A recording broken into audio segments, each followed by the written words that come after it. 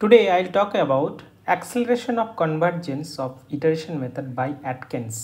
So here I am going to find the root of fx is equal to x cube minus 3x plus 1 is equal to 0 by Aitken's method.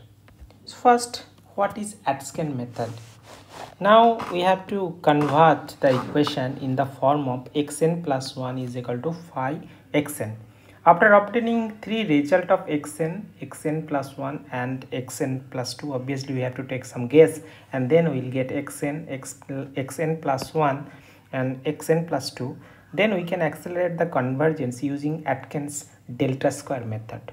Suppose if you have the sequence of iterates xn that are supposed to converge a root x of function fx, that is the first step, and then compute the first difference del xn is equal to xn plus 1 minus xn, and the second difference del xn plus 1 minus del xn, and then compute the acceleration factor, that del n, so that is nothing but del xn square by del square xn, and use the accelerated iterates, so zeta n is equal to xn minus del xn square by del square xn as the new sequence. So this is the actually root. So this is the step, this is the procedure to find the root of the equation. Now I am taking one example and I will try to tell you how that Aitken method works.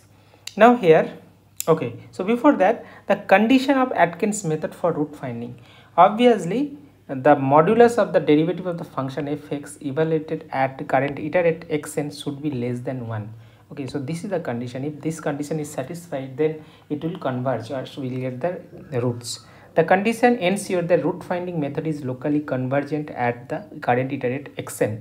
If the absolute value of the derivative f dash xn is less than 1, it indicates that function fx is contracting near the root, which implies convergence. So Aitken's method can then be effectively applied to the accelerate this convergence.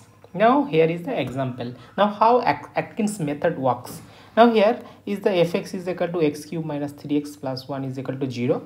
Now initial guess I am taking x0 is equal to 0.5, and derivative of the fx, that is f dash x, that is 3x square minus 3. So now check the condition, that mod of f dash x0, so that is actually minus 1.5 if I take that. Okay, so that is less than 1. So since the condition is satisfied, we can proceed with the iteration process using Aitken method to accelerate the convergence. Now this is the function and initial guess is that. Now I check the condition and that is satisfied. Now we can use the Aitken's method. Now here, so first given x0 is 0.5 and iterate using the iteration formula. Now we know, so we have to convert this form so that xn plus 1 is equal to phi xn. So we are doing that things. So here xn is equal to phi xn, nothing but 1 plus xn cube by 3.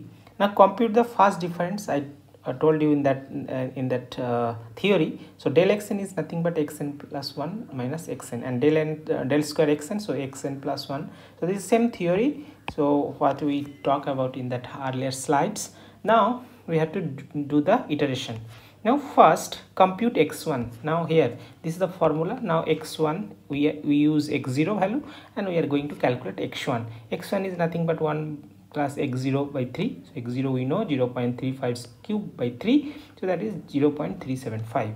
Now x2, compute the x2. x2 is 1 plus x1 cube by 3, so that is given 0.351. Compute x3, so that is given 0.3478.